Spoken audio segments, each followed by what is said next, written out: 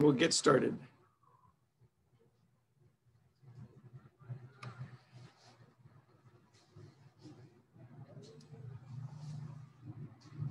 Good morning, everybody. We're glad you're here. This is the Mack Road Church of Christ parking lot service. We're still having to meet in our parking lot because supposedly we're still in the purple as far as the pandemic colors go.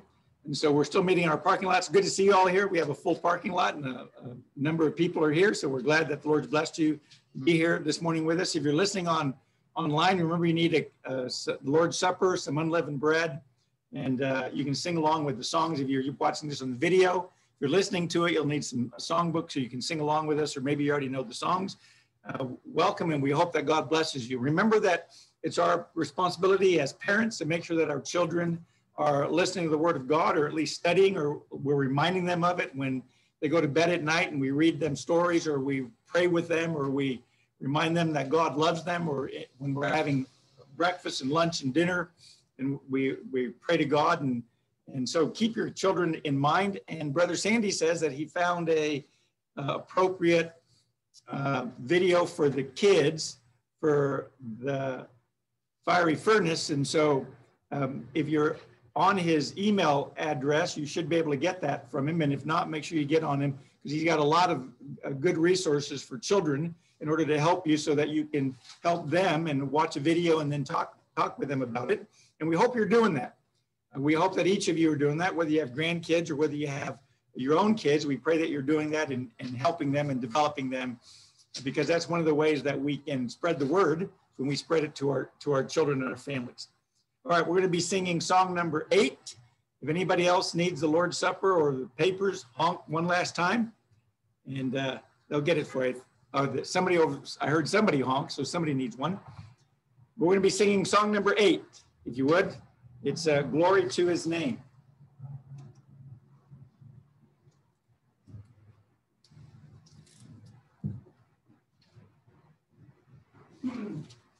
Here we go.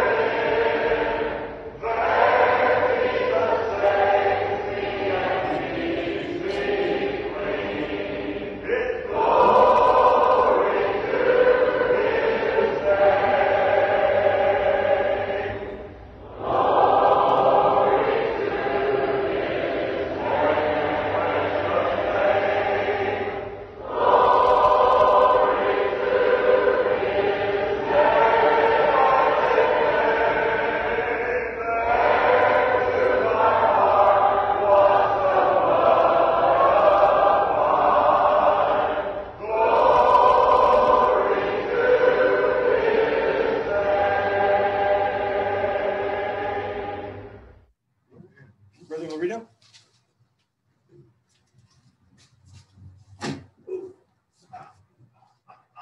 Good morning.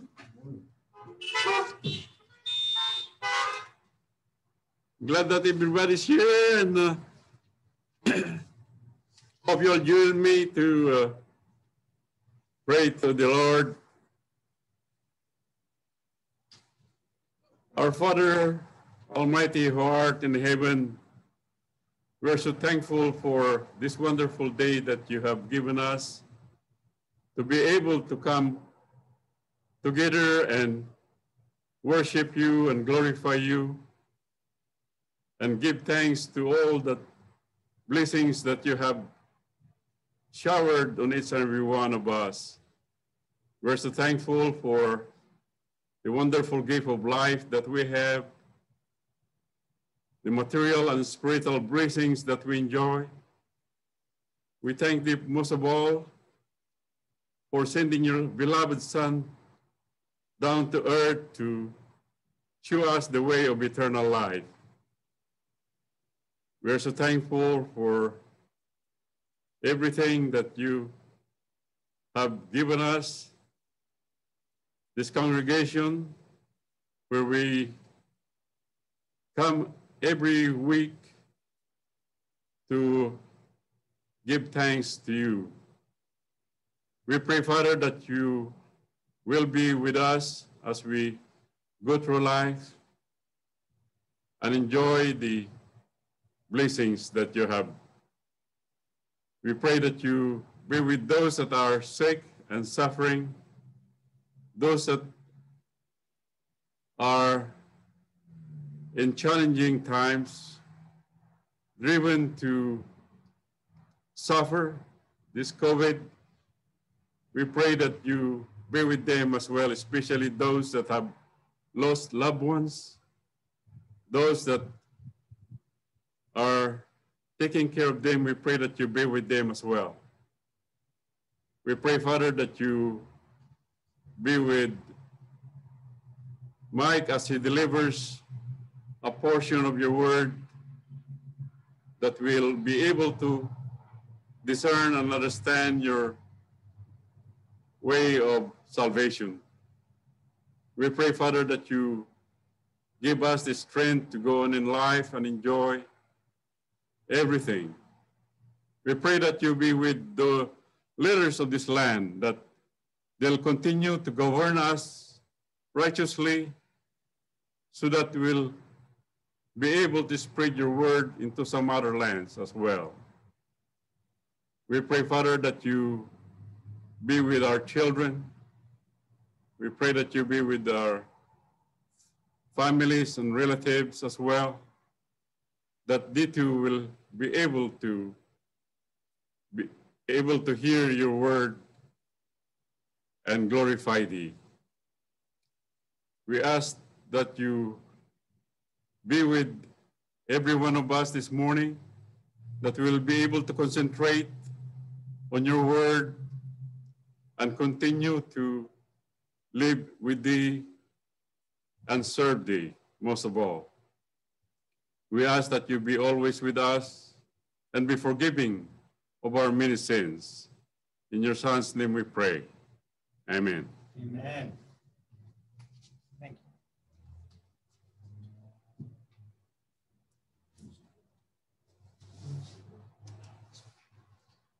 We'll be singing song number 154. 154. Cross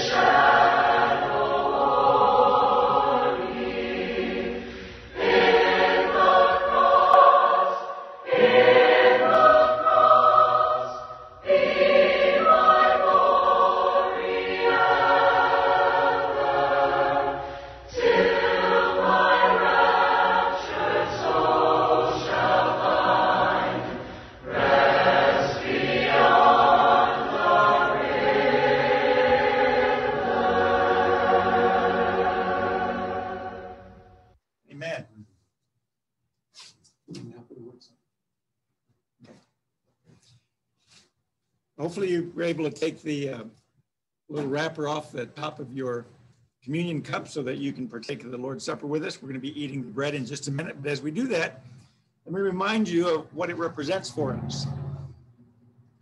You know, in our Luke study, we're talking about the Lord's Supper and the institution of the Lord's Supper.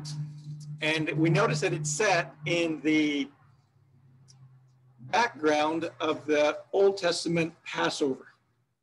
If you remember what that Passover was about, that was about when the children of Israel were in Egyptian captivity and God sent Moses to deliver them. And God was going to deliver them with the last plague, which was what we refer to as the death of the firstborn.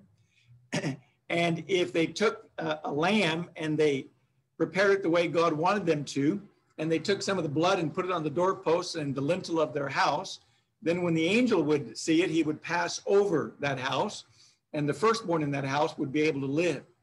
The firstborn represents that which belongs to God. God always gets the first of everything. That's why they gave him a tithe, and that's the reason they also gave him the firstborn of the cattle and the firstborn of their crop, or the first fruit of their crop, because God gets the firstborn of everything, and it represents his people.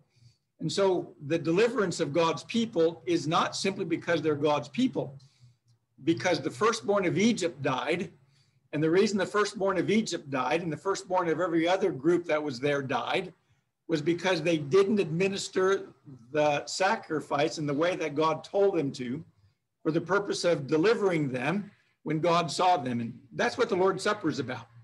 It's about the fact that we have to have the right sacrifice in order for us to approach God. It's not just enough for us to be nice people and religious people. We need to be individuals that have applied the blood of Jesus and the sacrifice of Jesus to our hearts. They put their blood on the doorposts of their house where they live. Well, we're spiritual people and we live in our bodies. And that blood is applied to our heart so that when Jesus or God sees that blood, he'll know that we're one of his faithful, and he'll save us as being one of his firstborn.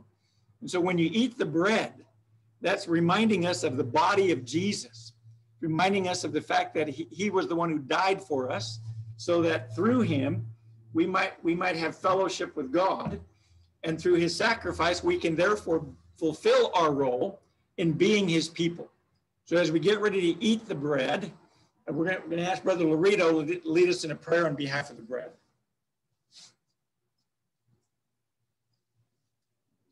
Eternal Lord of heaven, we are so thankful for being able to come together this morning and partake this emblem that represents the body of your Son, Jesus Christ, who was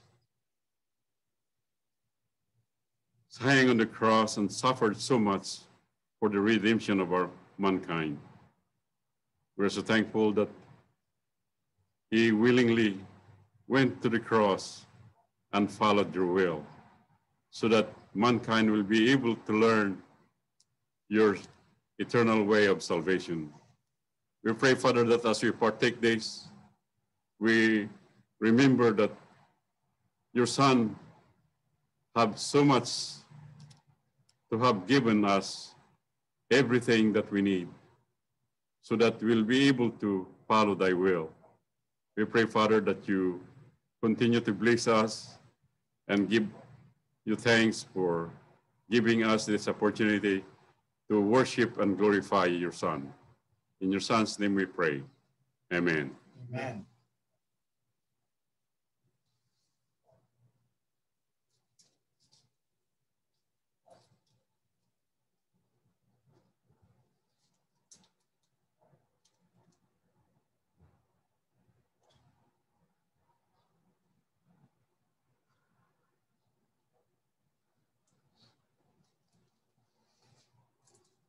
Along with the Passover lamb, they would also drink. And when Jesus instituted the Lord's Supper, he took that drink and he said that this drink represents the blood of the new covenant. That covenant that has paid for every single sin that anybody has committed from the patriarchal period to the Mosaic period to the church period. And it's by the blood of that sacrifice that God is able to keep his covenant, whether he made it in the Old Testament, whether he made it in the law of Moses, or whether he made it with us today. God can keep his covenant of being gracious to us and merciful to us and help us, because Jesus' blood paid for our sins so that God in his righteousness would be able to be just as he would be a justifier for us who are sinners. So as we get ready to drink of this cup that reminds us of the blood of Jesus that makes that possible, I'm going to ask Troy, if he would, to lead us in a blessing. Morning, I love you. Shall we pray? Oh, dear Heavenly Father, thank you so much for this opportunity to come here and worship you. I ask you, Lord, that as we partake of this fruit of the vine, that we examine ourselves, look towards you, and that you open our eyes to walking in the ways that you would want us to walk, Lord. We thank you, Lord, and I ask you, Lord, that this fruit of the vine that we partake in, that will nourish our bodies and our minds and keep us focused in remembering what you have done for us. In your name I pray, amen. Amen.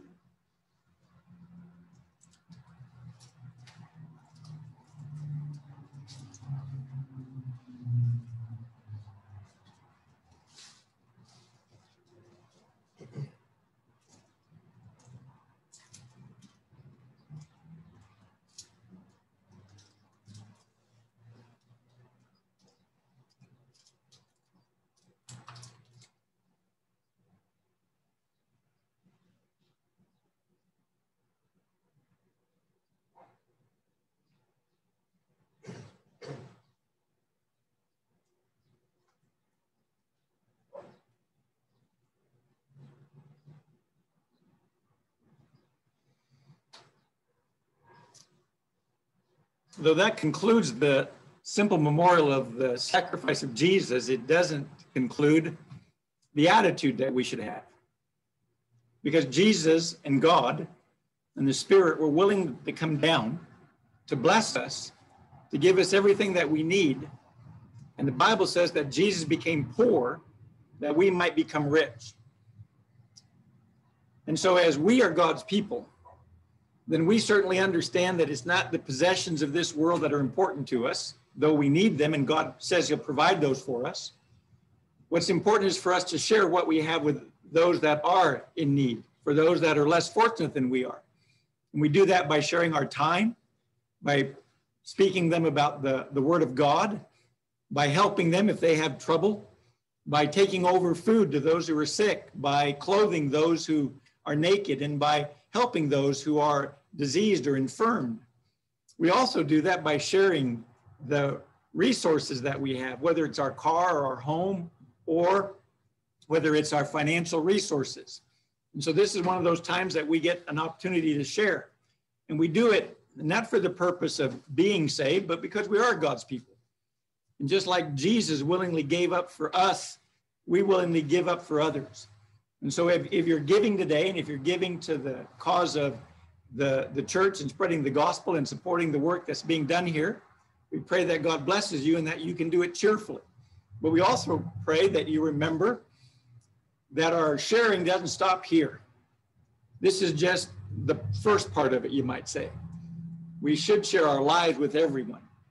So let's pray, if you would, bow down with me. Brother Brian.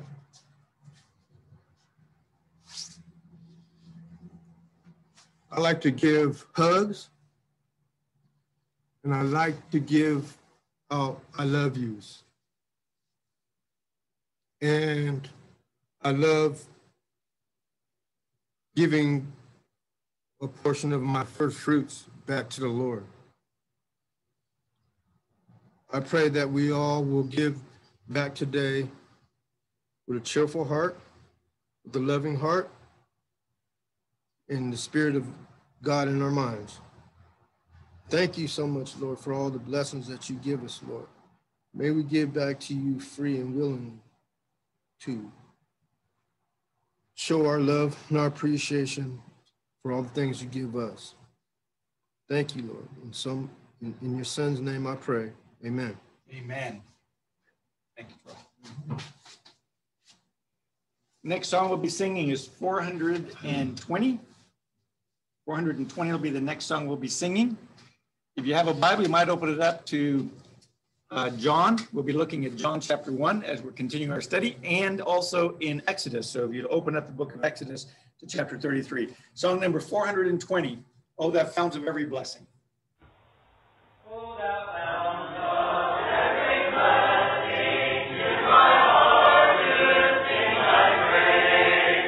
Streams of learning, ever ceasing, always long about his praise.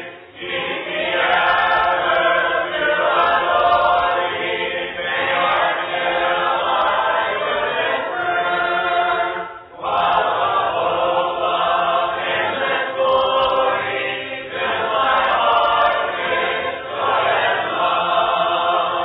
Here I raise my Ebenezer, here will I thy help I come, and I hope by thy good pleasure, faithfully to our Christ I hope. Jesus, God, me friend or stranger, wandering from the fold of God, be to rescue me from danger, interpose his precious blood.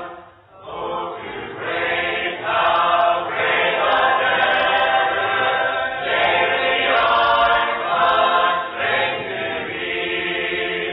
Let thy goodness, like a feather, bind my wandering heart to thee.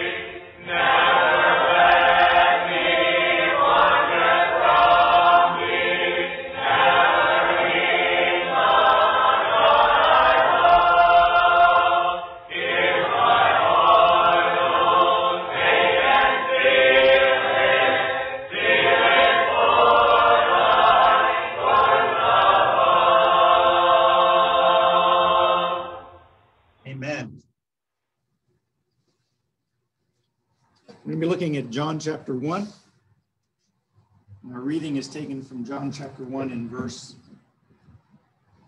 14. I want to thank Brother Larry for the songs that he picked out, and want to thank Brother Ben for putting the vocals to it. We appreciate him doing that during this time when we have a hard time with our song leaders because it's difficult for them to just sing in here by themselves.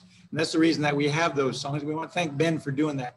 And thank all of you for all of the different ways that you contribute to the cause of Christ and to the way that the church gets to function together as a group of people. And we appreciate our deacons who always serve you guys. And so we're in 1 John chapter 1 and verse 14, and it reads, And the word became flesh and dwelt among us, and we saw his glory.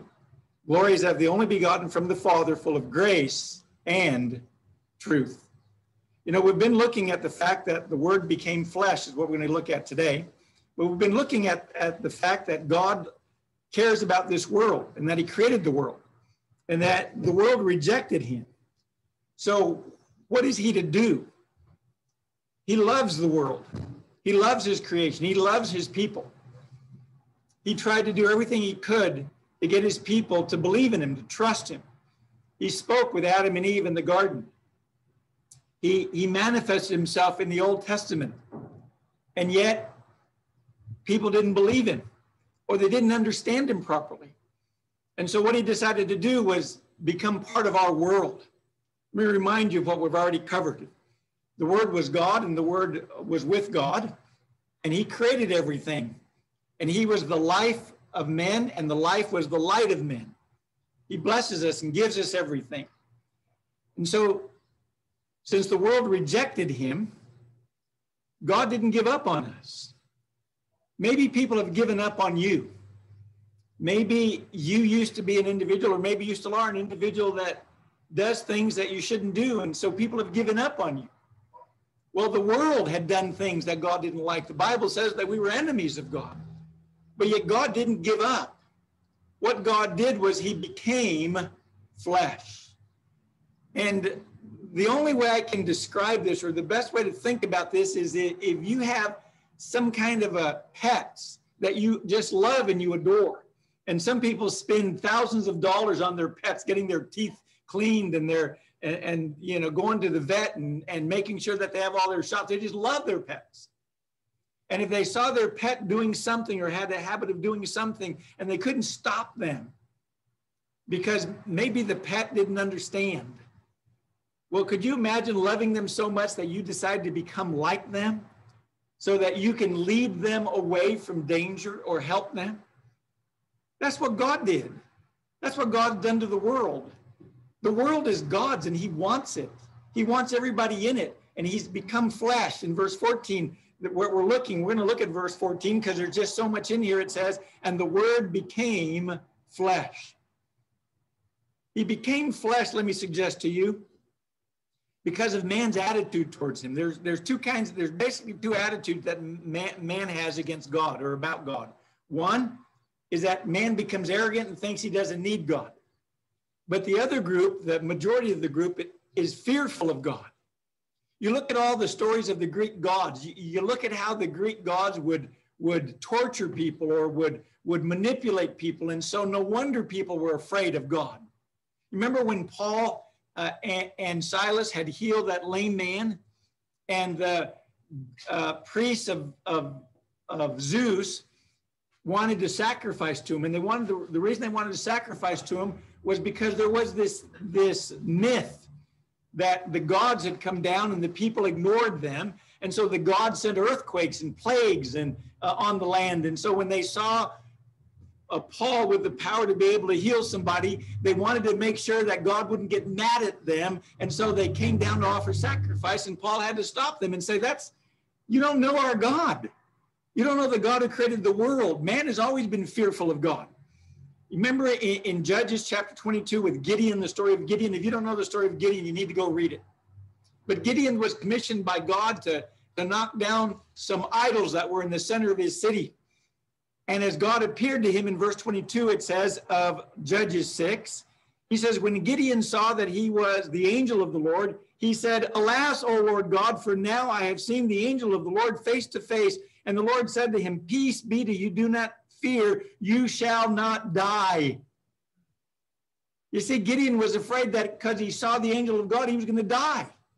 Because that's our reaction when it comes to God. And you remember when God called Samson? You remember Samson, guy with the long hair, and Delilah?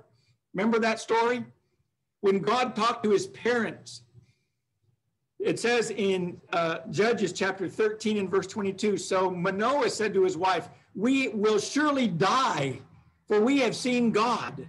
But his wife said to him, if the Lord had desired to kill us, he would not have accepted a burnt offering and a grain offering from our hand, nor would he have shown us all these things, nor would he have let us hear things like this at this time.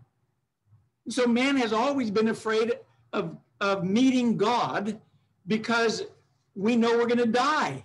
We're not going to be able to see God and spend time with God and be with God because God is greater than we are, and we know he's going to kill us.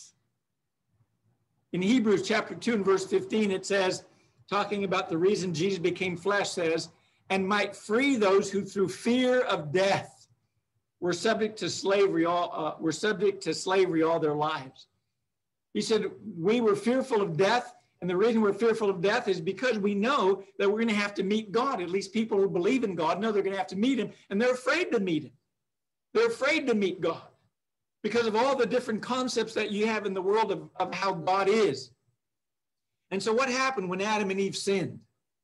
What did they do in the garden after they sinned?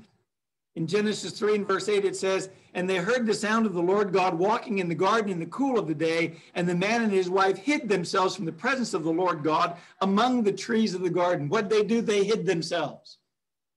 They said, we don't want to stand before God, so we're going to hide. We're going to hide among the trees. We're going to hide from God, as if we can hide from God. Man has always been afraid of God.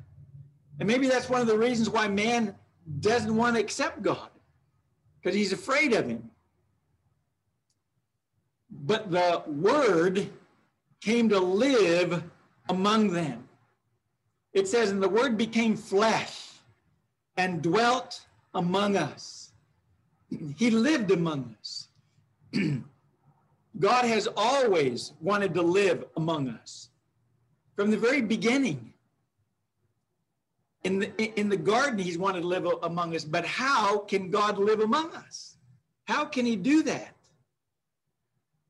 In Exodus chapter 33 and verse 20, we're going to read that in just a minute, but one verse says, Moses wanted to see God's face, but God said, you cannot see my face, for man cannot see me and live. So how can God live among us if we can't see him? And if God is here, we're going to die. If all of a sudden you were transported to where God is in the state that we are right now, and we saw God, we would die. Because of how we're made, we would die. In 1 Timothy chapter 6 and verse 16, he says, who alone possesses immortality, talking about God, and dwells in unapproachable light, who no man can see or can see. To him be honor and eternal dominion. Amen. So how in the world can God dwell among us if we can't see him? If he's with us, we're going to be killed. We're going to die just because of his nature and the way he is and the way we are. How can he live among us? How can he actually come down here? You know, God manifested himself in a number of different ways in the Old Testament.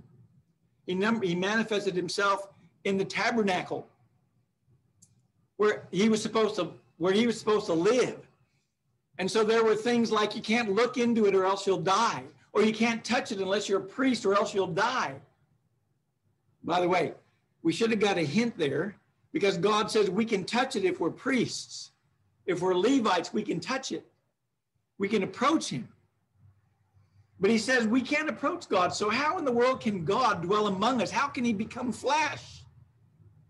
Well, the answer is God had to leave some of God in order for him to approach us, in order for us to be with him. God had to empty himself. In Philippians chapter 2 and verse 5, he says, have this attitude in yourself, which was also in Christ Jesus, who, although he existed in the form of God, that means that the Word was God. He was just as much God as the Father was. So one of our problems when we talk about Jesus is we talk about Jesus, the Son of God, and it implies the idea of the Son of God. It implies that he was created or he was made by the Father, and so therefore he's less than the Father because the Father made him or created him to be a son, and that's the way we look at sons, because that's the way sons come in our world. Sons come as a result of their fathers doing something. But you have to remember that we're talking about before Jesus became flesh. Before Jesus became flesh, he was never known as the Son of God. He was the Word. He was equal to the Father. He was equal to the Spirit. They were equal to one another. He was God.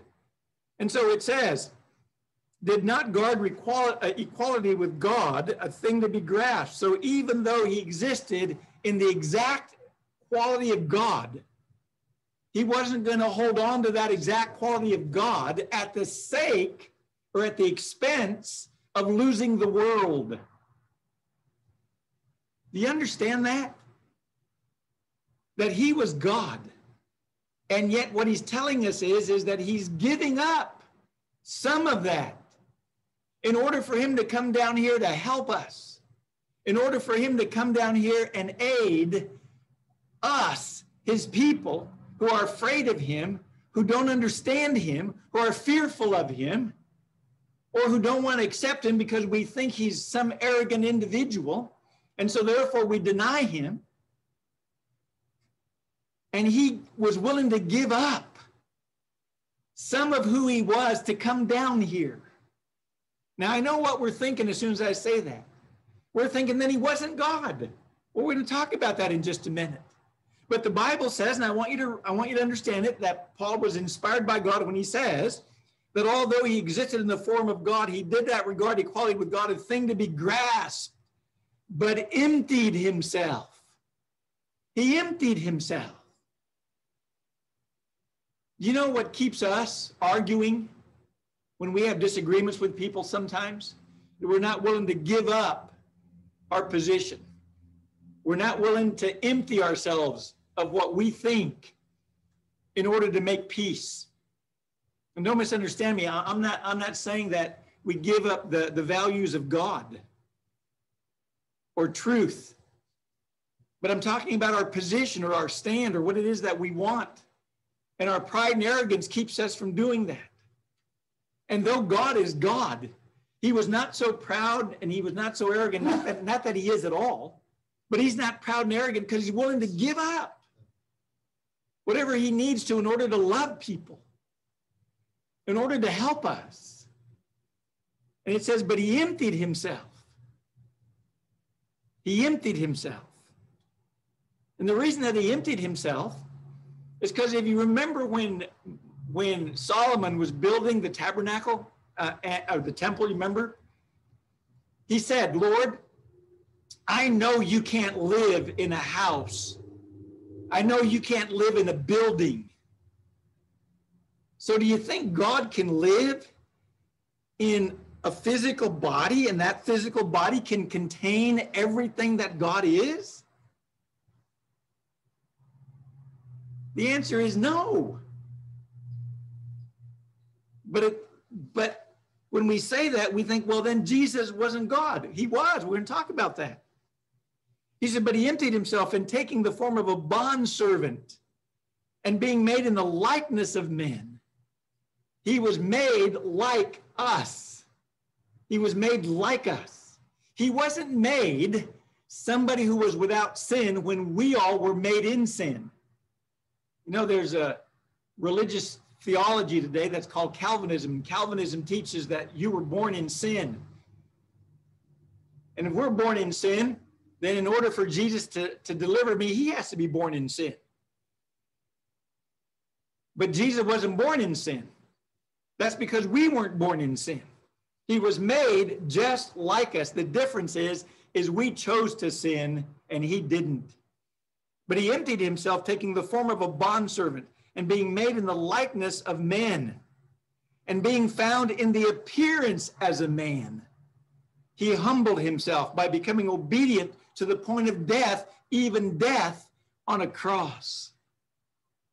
You see, Jesus was willing to die according to the definition that we have of die in our world.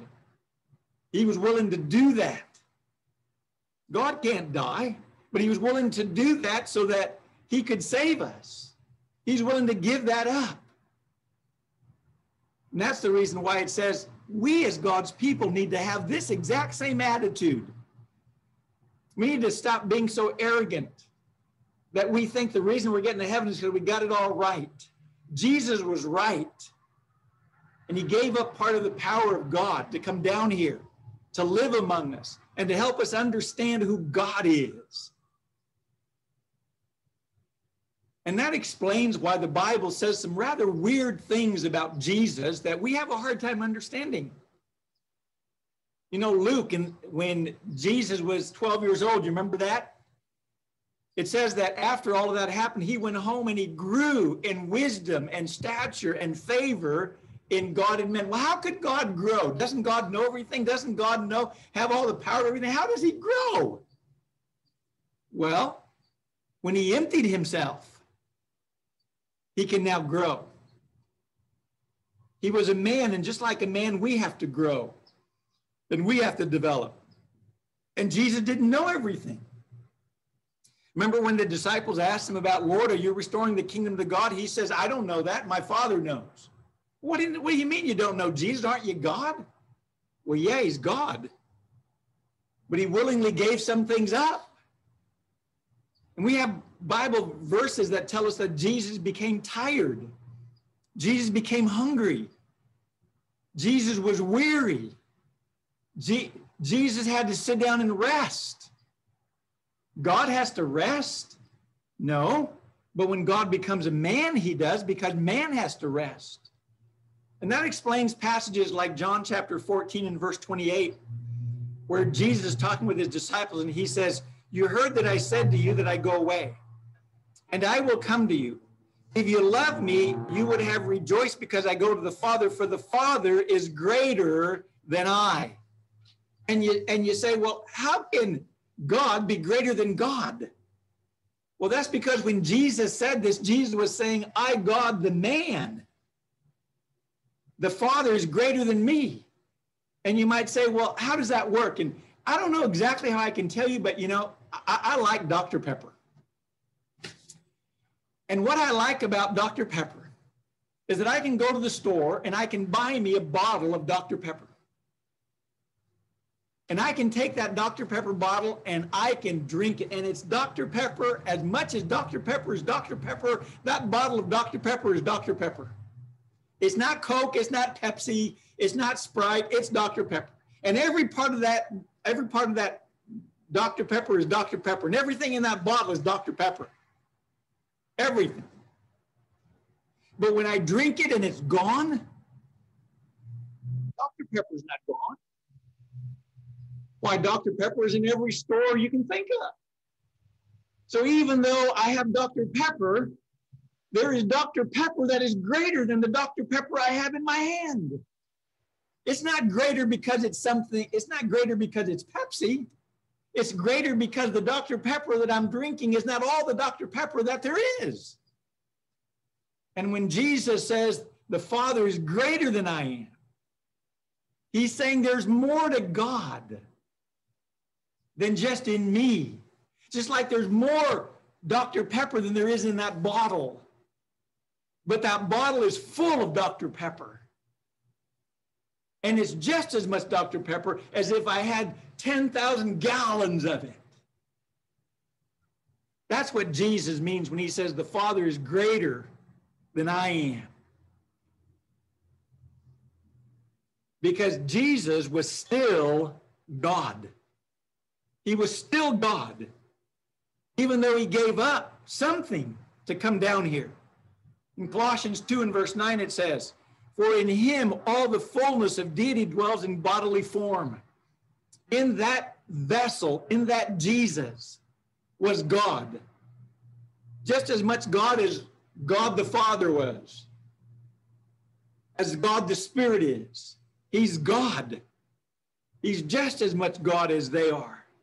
Even though he says the Father is greater than I am, there's more out there than just what you see and hear.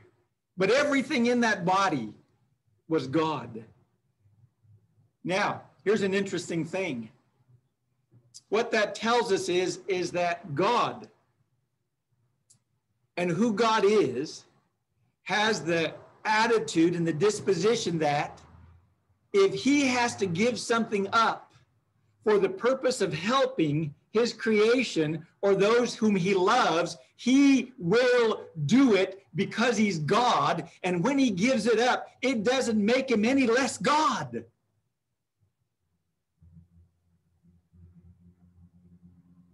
That's what Jesus did. And that's why it says, for in him all the fullness of deity dwells in bodily form. And so God, the Word, dwelt among us. And verse 14 says, and we saw his glory. We saw his glory. Now, that's an interesting statement. And the reason I say that's an interesting statement is because the Bible says that no man has seen God, and we're assuming no man has seen the full glory of God. But yet the Bible says we've seen the glory of God. If you see Jesus, we saw his glory. Well, what kind of glory did he have? Well, what was it that Jesus loved to do? And what is it that God loves to do? Because when you talk about glory, you're not just talking about light or radiance that comes from somebody. Everybody out here in the audience right now, each one of us has something that we glory in, something that we like, some talent that God has given us, that he's given us that we can live with and that we enjoy using. And we love using it. And people say, hey, can you come over? Troy, I know, likes working on cars. I don't know whether he likes to, but he's good at it. And Troy, and even his son works on cars. And people come say, hey, Troy, can you work on my car? And Troy goes, sure, I'll be happy to work on your car. He likes doing that. That's part of who Troy is. And some of you like to bake. Lourdes loves to cook, and Pedro loves to cook. And they have some of the best food. And that's one of the things that we remember about them, is that the Sanchez's can cook. And Tiny can sing. And he's got that deep bass voice. And my wife loves sending cards to people.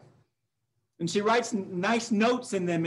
And she sometimes gets upset because when she sends a note, she always adds my name because she loves me. And she adds my name and people say, Mike, thanks for the card. And I'm like, you're welcome.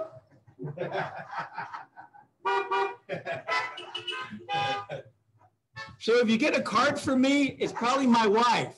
And that's one of the talents she has. So when we talk about the glory, we're not talking about his radiance or the way he looked or the vain attitudes that some people have when they look in the mirror and they think that's who they are. And so they want to have long eyelashes and makeup on and colored faces so that they look wonderful. I'm talking about guys when I say that. And they do all that and they think that's who they are. Well, that's the way you look. When we talk about the fact that we saw God's glory, we're not talking about the way he looked. We're talking about what God loves to do, what he enjoys. And what was it that Jesus loved to do? Well, first of all, he came into this world because he loved us. And it says in Acts 10 and verse 38, and you know of Jesus of Nazareth, how God anointed him with the Holy Spirit and with power. And how did he use his power? Did he go around blowing things up? Did he go around making people disappear who didn't agree with him? Did he make people change their mind without their own will or their own desire? What was it that he did that he had all this power now? It says, and how he went about doing good and healing people. He didn't build giant skyscrapers. He didn't build large monuments. He helped people.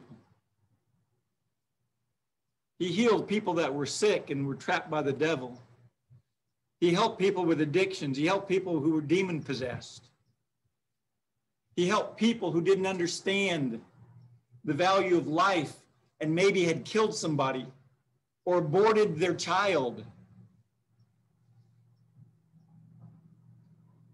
Jesus came to do good. God has always wanted to do good. God has always wanted to help. That's why he created Adam and even put him in the garden. He wanted to share with them the blessings that he had. There's no other reason for God to have made us, except that he wants to bless us. It says he went about doing good and healing all who were oppressed by the devil. Why did he do that? For God was with him. And let me suggest to you, was in him. You see, when God is in us, when God dwells in us, then we do good. We love our husbands. We love our wives. Even with the faults that we know that they have, we love them if God is with us. And if you're Republicans, you love the Democrats. And if you're Democrats, you love the Republicans. And if you're independents, I guess you got to love everybody. If God is in you, then we go about doing good. And that's what we saw in Jesus. We saw him doing good. And you might say, but Mike, I've seen God punish people.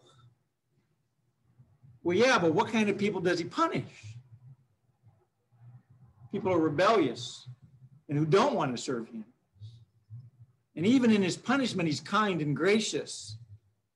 But he went about doing good and healing all who were oppressed by the devil, for God was with him.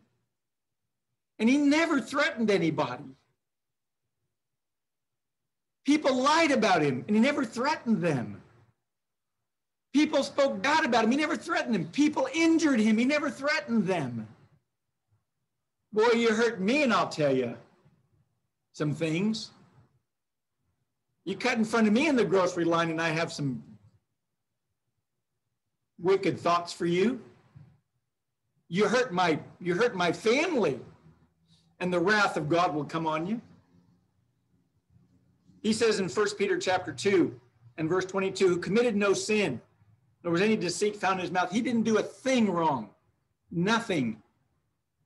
And verse 23 says, and while being reviled, he did not revile in return. While suffering, he uttered no threats. You know, it's amazing how he died on that cross. He never looked down on the people and said, what a bunch of idiots. He never said, you're going to get yours. He never said, I can't wait till the day of judgment and you guys receive what you're going to get. I say those kind of things.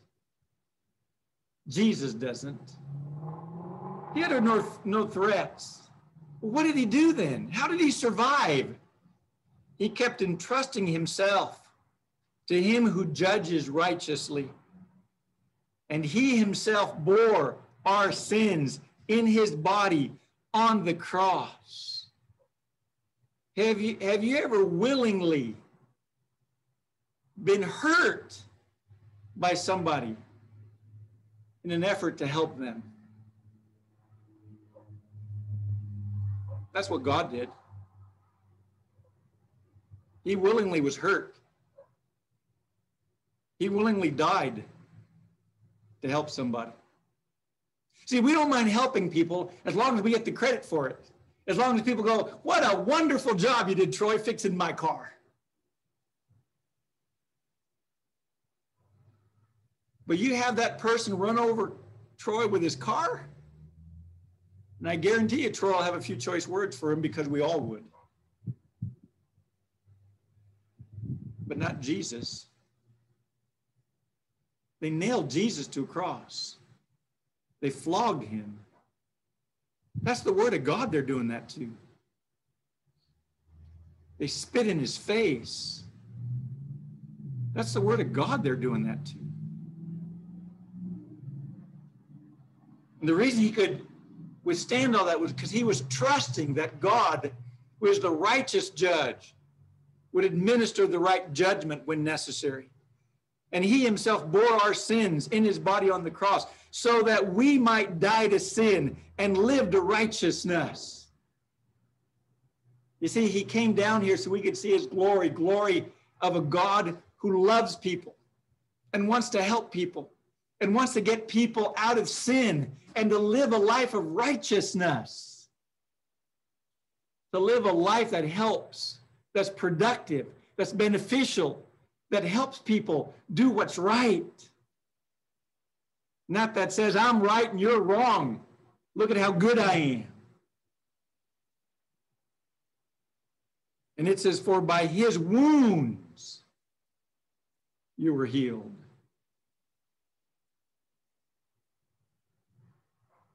We saw his glory. Because he came manifesting the glory of God.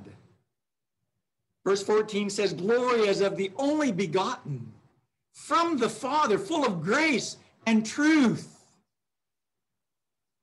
You see, he manifested God's love when he came into this world.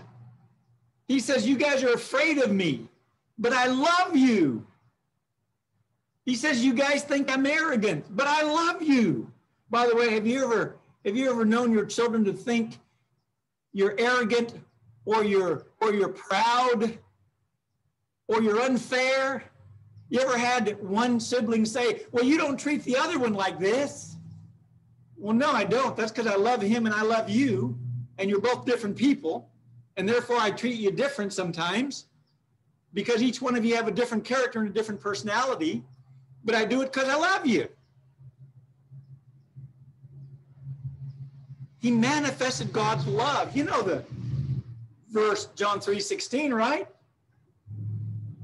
Why did God send his son? Because he loved the world. He didn't send Jesus into the world because he wanted to condemn the world and destroy the world. He sent Jesus into the world because he loves the world. And God, being the source of life and light,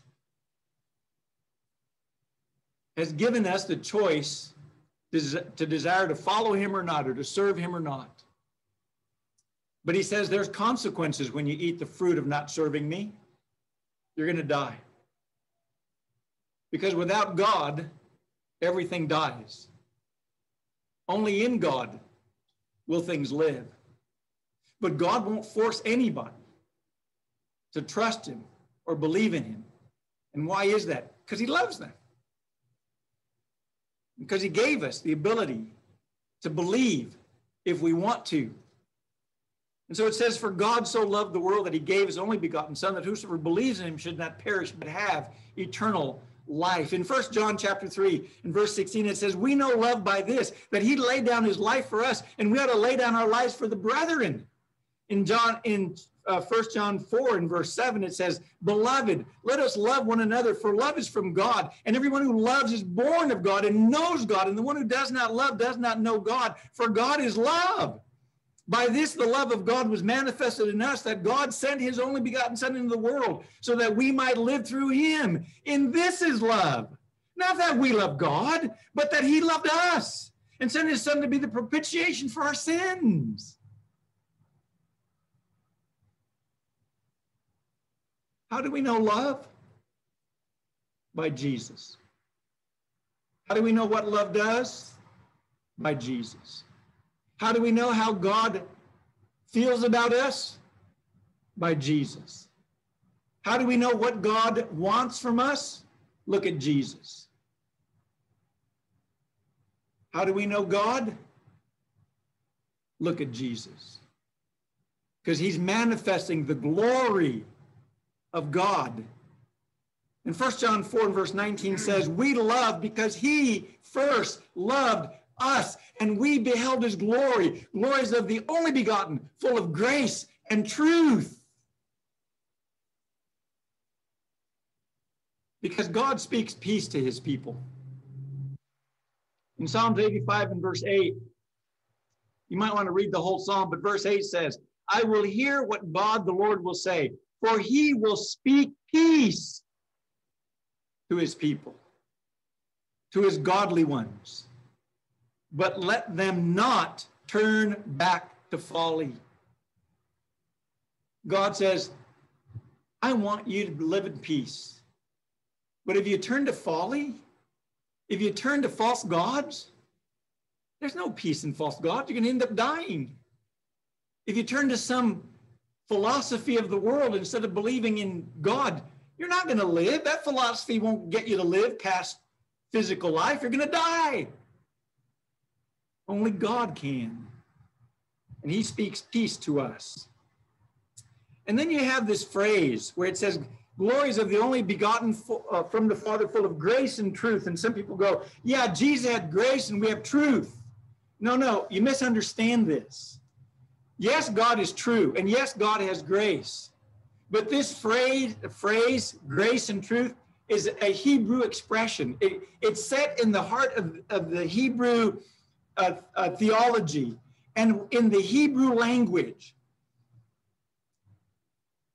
They don't have phrases to explain this like you and I do when we say he's truly gracious is the way we would say it. In their vernacular, they would say he's grace and truth. That expression, grace and truth, means that God is truly gracious. If you want to see true grace, then you look at Jesus. This isn't saying if you want to look at correct facts, look at Jesus. Although Jesus won't lie to you, and Jesus is true and does have truth, what this is telling us is if you want to see what real grace looks like, don't look at your mother and don't look at your father. Look at Jesus.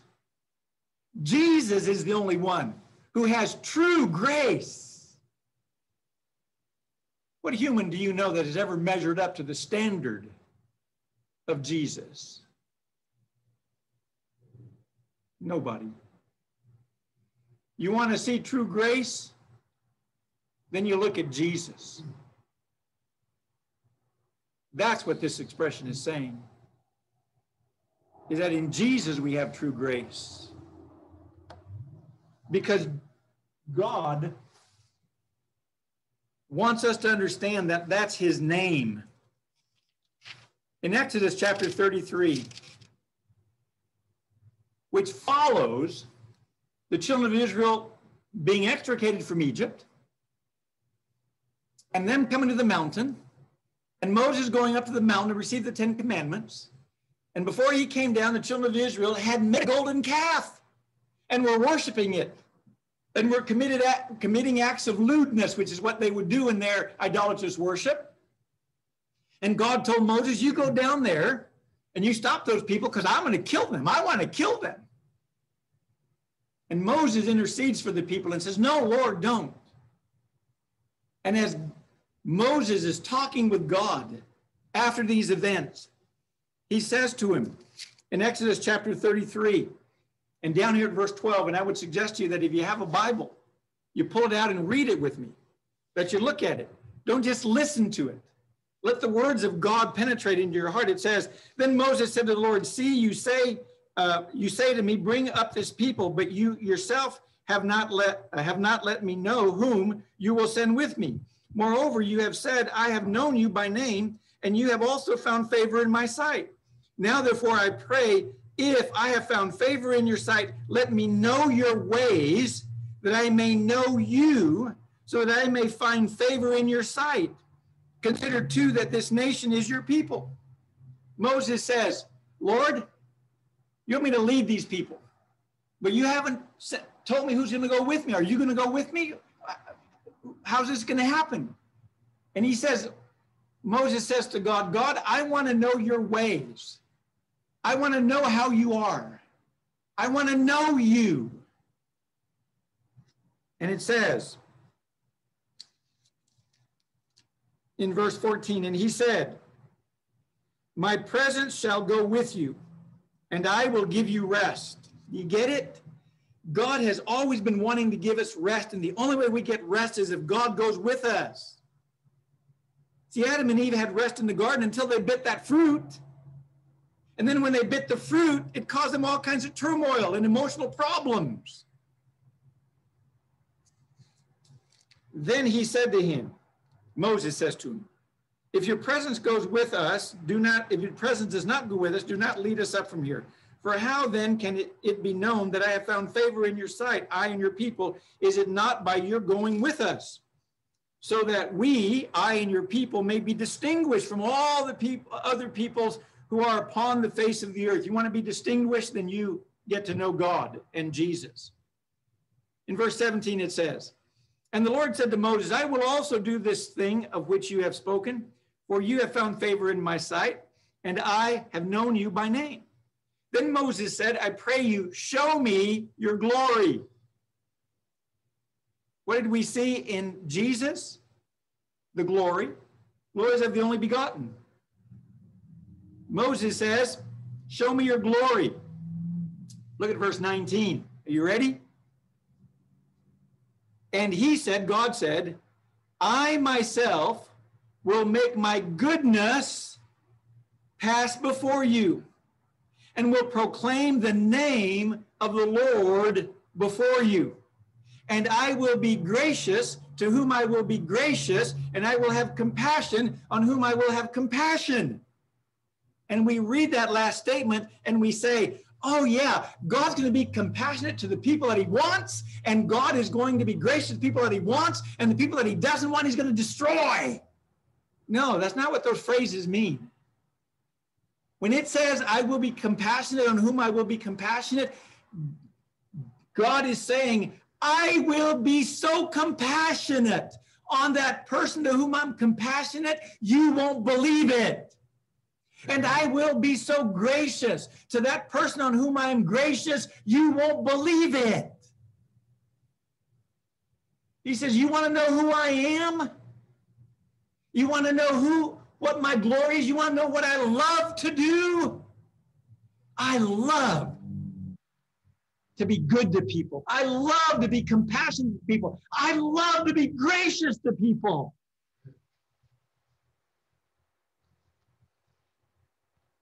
And to indicate his compassion, his greatness, he says in verse 20, but he said to him, you cannot see my face, for no man can see me and live.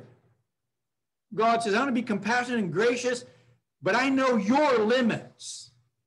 And your limits will not allow me to manifest myself totally to you, or you'll be dead. And I love you too much to kill you. And then the Lord said, behold, there is a place by me, and you shall stand there on the rock.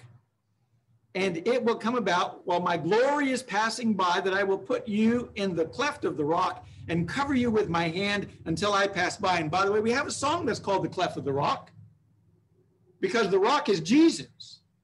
And when we're in the rock, then we can be in the presence of God.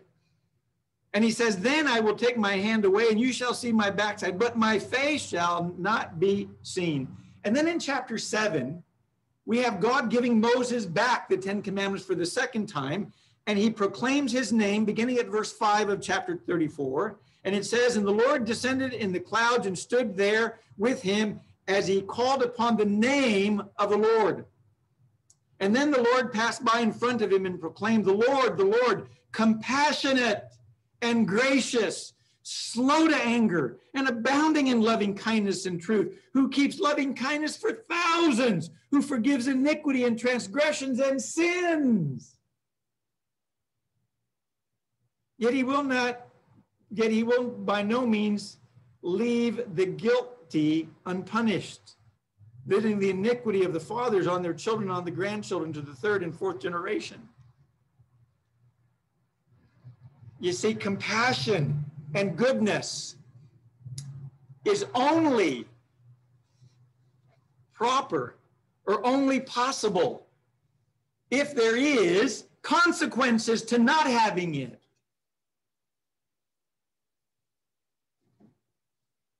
But Jesus says, I'll forgive people for 1,000 generations, but I'm going to punish for a couple.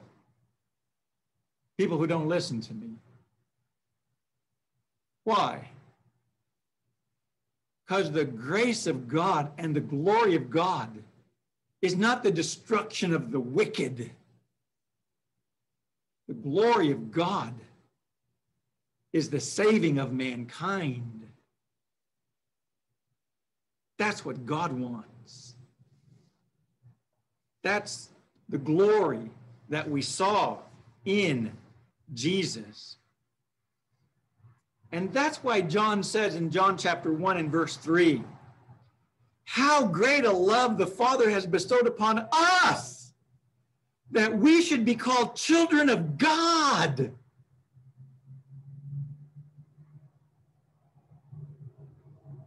Did you get it? God says, I want you as my children. I've done everything to make you my children. I want you to be part of my family.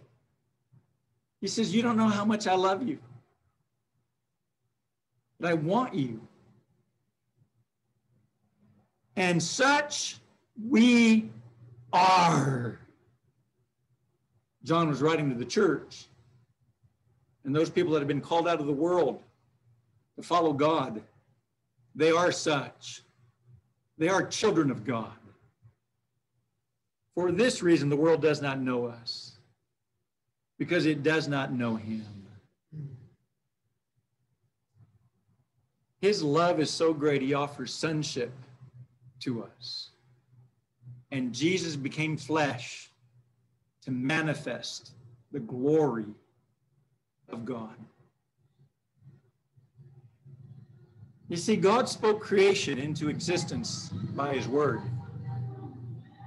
And the word has a vested interest in what God does, in what goes on here and with you individually. And since the world didn't believe him, he came into the world. He came into this world to lead us out of darkness.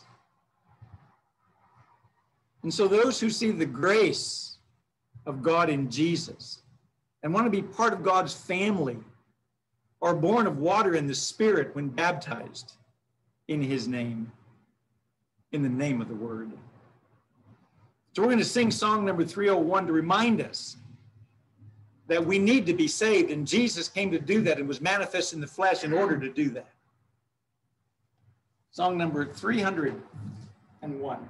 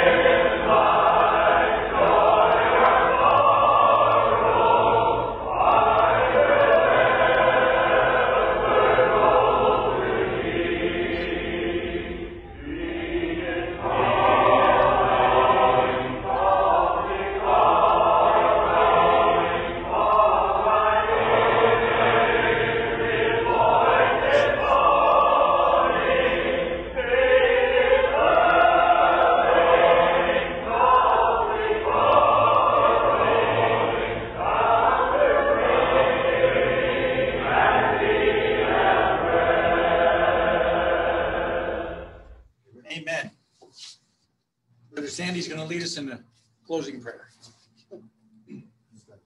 Good morning, Saints.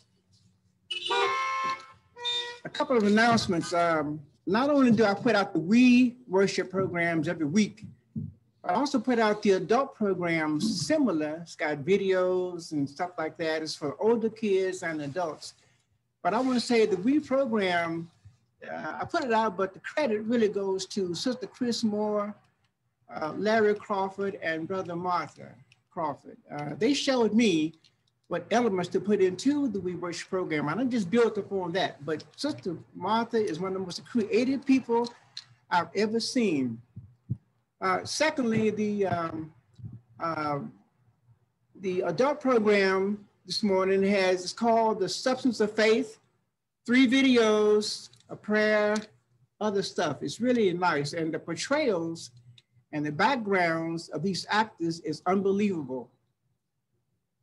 It showed the killing of Stephens, the substance of faith, and Paul's conversion on the road to Damascus.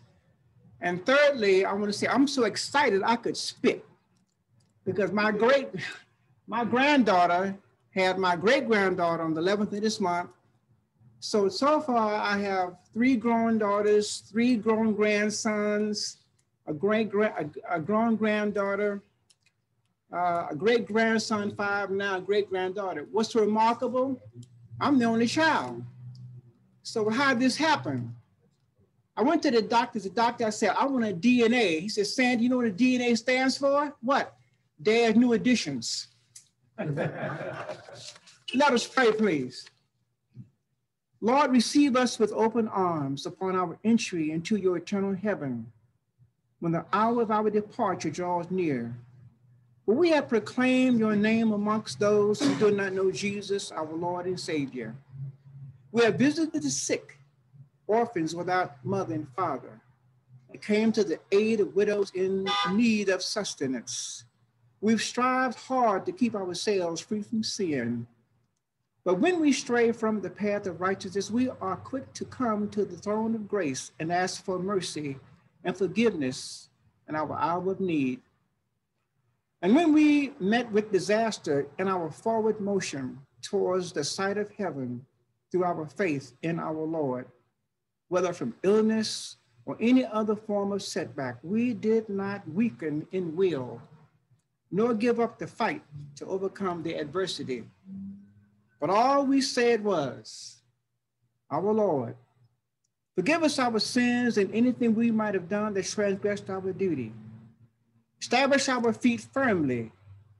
Help us against those who resist faith. And we did see your deliverance from our stress and in renewed our strength to continue to carry on the fight against evil, and with renewed vigor push forward the gospel of our Lord Jesus Christ in an effort to free the souls of men from the clutches of the evil one and his tribe. For we are unstoppable soldiers in the army of the Lord and will turn away from none in our fight for the souls of men. We've given to the poor and those who are out of the way. We've given needed relief to the strangers and sojourners who crossed our daily path, if only for a day, half a day, or any other measure of time. For we are the caretakers of men, and as our Savior did, so do we. We do not forsake the assembly of the saints of our own accord, lest it be for illness or that which is unforeseen that halted our attendance with those of like faith in the house of God, this house of God. At all times, we strive with relentless effort to preserve our souls in keeping with the commandments of heaven and make every effort to preserve our names in the book of life. We do not know if the book of life has only the names of each of our saints as the only inscription on its pages of account and recorded deeds thereon. But this we do ask of you, O God, that next to the names of each and every saint in Jesus, wherever they be, whether past or present, here or fighting the fight of faith in foreign lands, we ask that the following inscription be added to our names, that at all times their eyes were watching God. Amen. Amen.